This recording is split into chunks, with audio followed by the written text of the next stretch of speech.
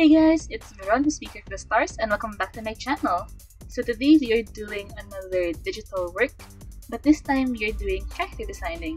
So the last time I uploaded something character design related was last year, I think, and I haven't really been doing a lot of them. Usually my production on these things takes some time, mainly because they actually do take a lot of time to work on, and they usually get pushed to the side by other drawings and projects, and time's limited, so I couldn't work on them as fast as I usually would wish I could work on them. But that's a different matter altogether. Anyway, this is Calirion. He is one of my original characters. He's basically a dragon that can have a humanoid form that takes shape more to the elvish side of things. That's basically it. He has red scales, so he has red hair, in other words, I guess. Yeah, he's an old character. His name used to be something else, and I tweaked it a little bit because it was a little bit cringy. The old one was a little bit cringy. I don't even want to say it anymore because it's a little bit embarrassing, especially if you look at my current history of works. You'll definitely make the connection. So no, I'm not gonna say it. Right, so we're doing a character design for him. Today we'll be working on the base, which is the character himself, and basically having almost no clothes. We'll also be doing, right now, the sketching of the potential designs and layering system that I will go with, and we'll also be coloring him. So the actual clothes will be in another video. I can't say when that video will come out, especially since I'm not actually done drawing those clothes yet. So you'll see it in a different time. I'll just link that video back to this if I do remember to do that. But yeah, we'll be having some doll designing fun. So if you're not familiar with the character design system, it's basically a layered system where you can toggle on and off several outfits. So if you're familiar with those little paper dolls that you used to have when you were younger, that's basically the idea that I had when I first developed the system. So you have the base character with no clothes on, and then I would usually have one layer on top that's like a shirt, pants, shoes, so that's the basic outfit, and then you can layer on the second layer would be like the coat, jackets, maybe armor, things like that. The third layer can be smaller details like accessories, scarves, belts, swords, things that you can toggle off easily. And that's how my layering system works. So if you look at the PNG exports of it, it's you can just like put them on top of each other to build the outfit. But I haven't really implemented that for anything since I haven't taken commissions in such a long time. Like the last character design commission I took was from my best friend, and that was years and years and years ago. It was already a similar system, but that was years ago. So no one has really seen my style yet. I mean, if you play Fate Grand Order, it's somewhat similar for servants that change outfits or their outfits get more elaborate as the ascensions go up. It was similar to that, but I wasn't influenced by that when I made the system at the time. Oh well, it's just for fun. Actually, I keep on saying it. I want to keep on making more of these, but honestly, they take a lot of time to work on.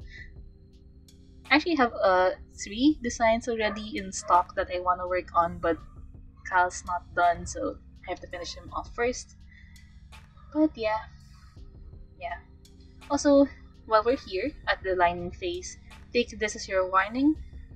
If you're uncomfortable with pretty much a naked guy, you might want to watch this sometime else, or if you're in an awkward place, like, streaming it on your TV or something. If you're uncomfortable with that, you feel free to, click off the video. There's nothing particularly scandalous, really. He's wearing underwear anyway, but if you feel like rendering skin and muscles is a little bit weird, then go ahead and watch something else. Maybe you want to watch that Merlin video I did last week. That's a little bit less scandalous. Yeah, but if you're fine with everything, I hope you guys enjoy the video. Yeah, it's been a while, and I really enjoy character designing. I just don't have the time.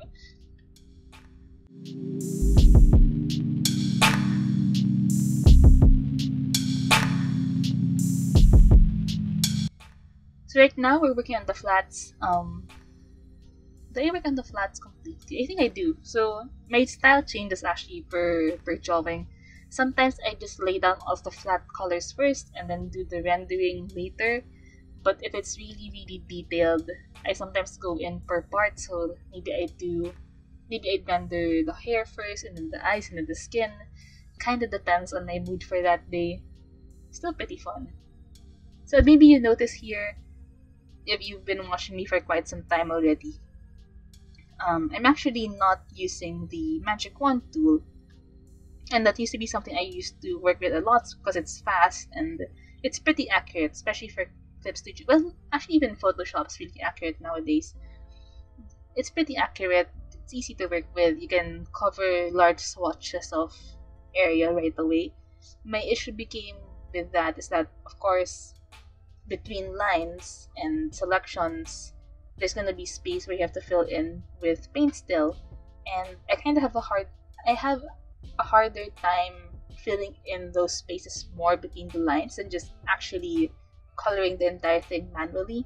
So for now, I'm doing it manually like I would with colored pencils. So I just cut it out of the video, so it's probably fine. But yeah, I'm just, trying to find what's best for me in terms of my style and my production style, I guess.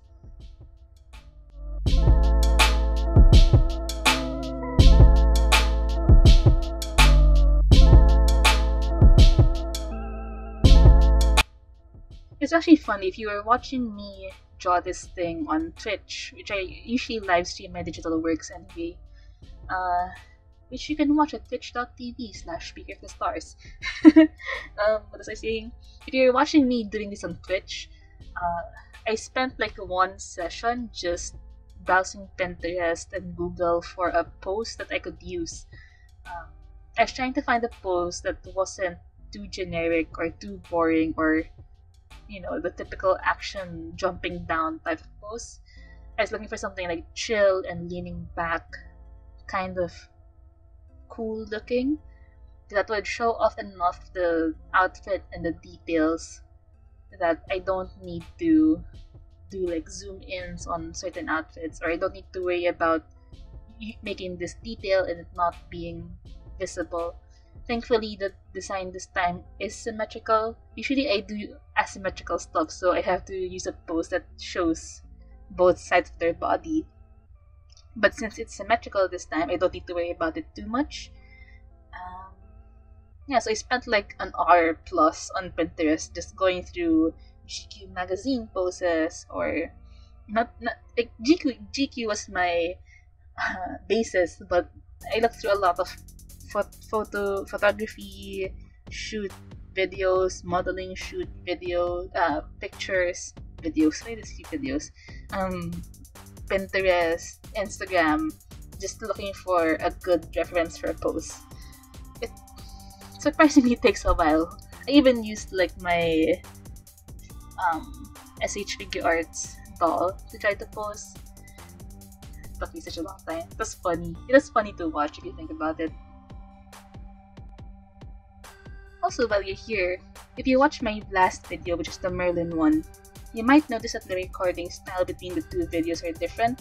So in the Merlin video, it was a screen capture of a different screen that would show that is more stable. Like I'd have the camera zoomed in one place for a while and then work on that, and then you don't see the interface. It's a lot less dizzying to watch, but you don't see stuff like the brush strokes, or again, you don't see the interface, so you don't know what brush I'm using, you don't know what color I'm using until you actually see it on the drawing. This time I'm using my older style, which is you see this, the interface and capturing the actual screen / program that I'm using. And the difference would be is that, as you see, you can see all of my zooms, you can see all of me bouncing around the canvas, but you do see the brushstroke. So let me know which is more interesting or more fun to watch for you guys, or does it even matter to you if between the two different styles? Because logically, the way I draw is very messy. So sometimes I'd work on this part, and I decide that maybe I don't want to work on the hand for such a long time. I'd jump to the leg or the abs. Just as an example. So the other style is a bit more friendlier to that, since you don't see all of me zooming in and out and flipping the canvas. But also for me, it's also important to see what brush I'm using, or how many layers into this I am, or what layer style I'm using. So let me know, because I like both styles, to be honest. I'm just a little bit more conscious of, the viewing experience. So feel free to leave that in a comment down below, and I'll think about it.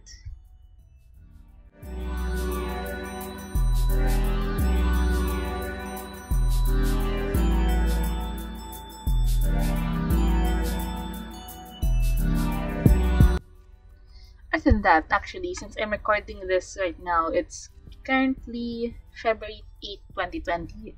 The novella coronavirus is still going pretty strong. It's not, how do you put this? It's very infectious, especially if you're currently in China.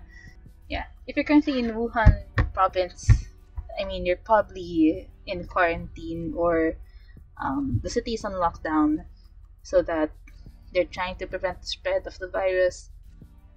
Right now, a good number of countries have that already. Like as far as I remember, 30-something cases here in the Philippines that are being investigated. So they're not confirmed to be nCoV just yet. But I remember, I think there are 3 confirmed cases. There's been 1 death.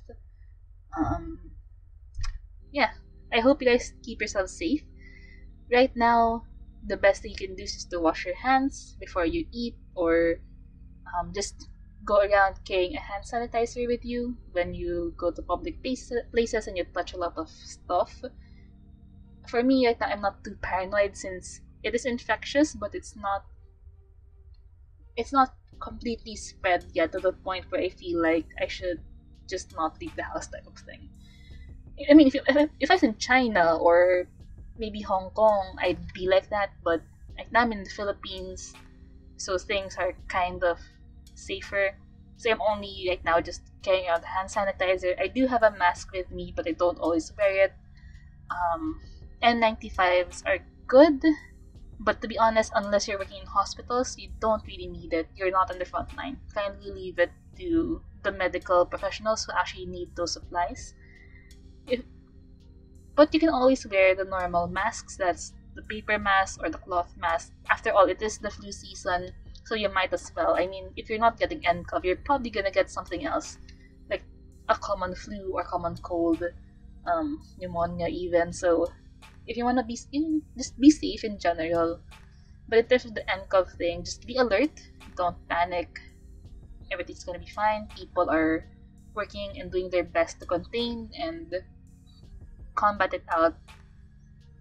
Yeah. Also, don't be assholes. Don't do pranks. I mean, there have been people who've been doing pranks regarding it, and don't do it. Like, just don't do it. Anyway, I hope you guys stay safe. I hope you guys enjoyed the video. It's, pretty fun to me. It's just normal rendering a character. That's a sneak preview of what you'll be seeing in the future. But until then, please subscribe if you want to see more, like the video if you did enjoy it, and I'll see you around.